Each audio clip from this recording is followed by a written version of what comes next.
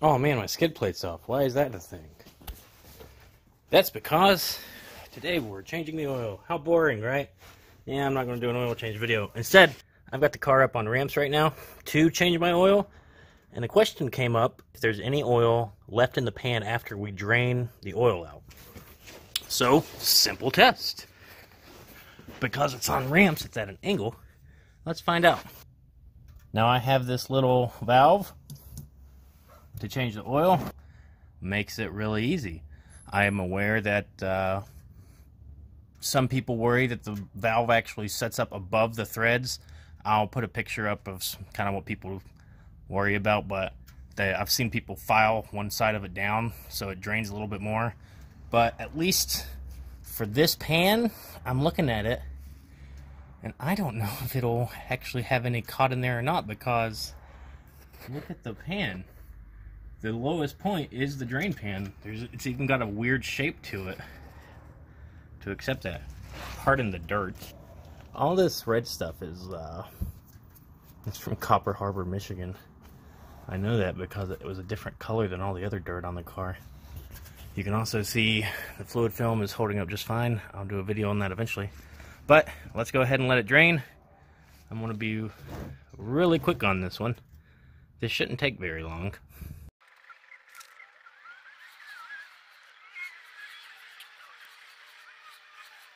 Alright, YouTube.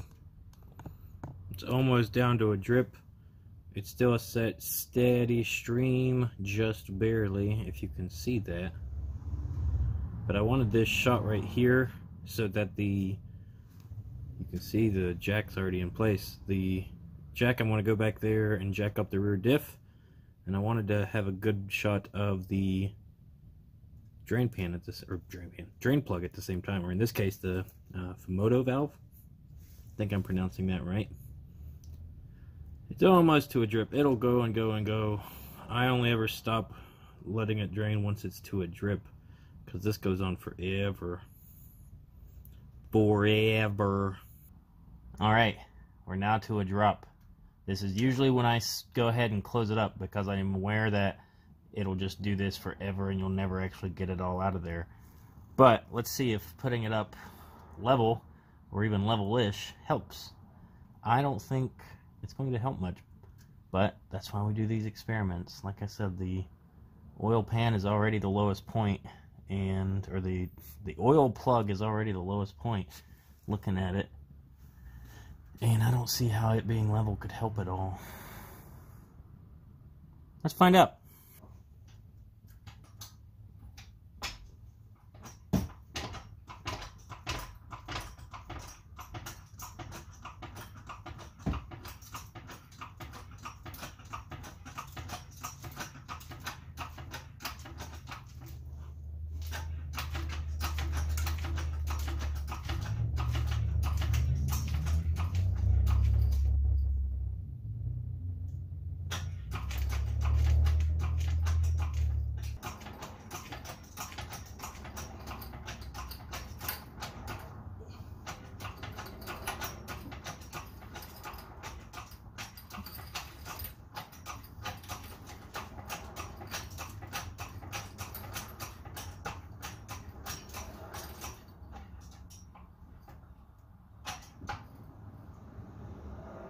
It stopped.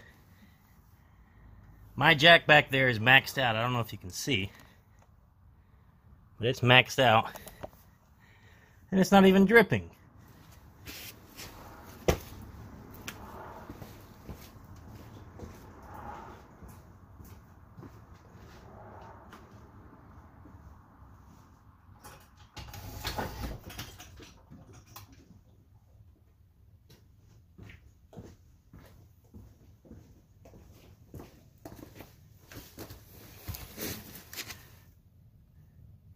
Hey!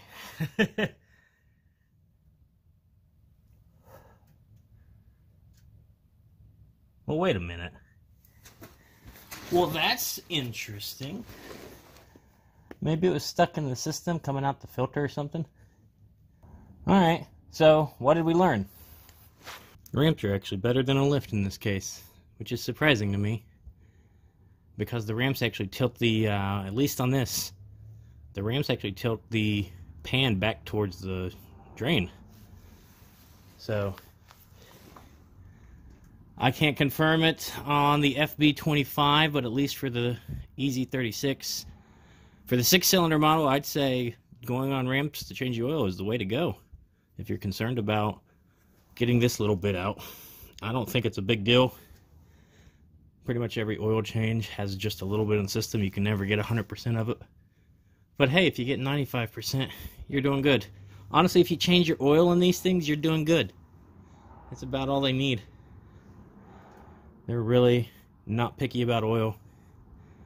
I've ran a few oil analysis that says as much. So don't obsess about it too much. Just make sure it's got oil in it and make sure you change it. That's about all it needs. So hopefully we learned something. Thanks for watching.